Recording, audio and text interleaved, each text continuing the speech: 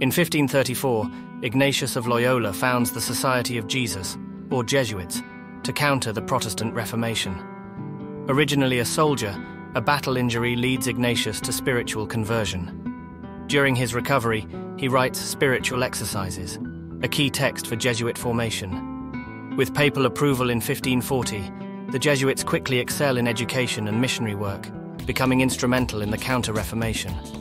Known for adaptability, they spread from Europe to Asia and the Americas. Their impact endures despite periodic suppression and suspicion.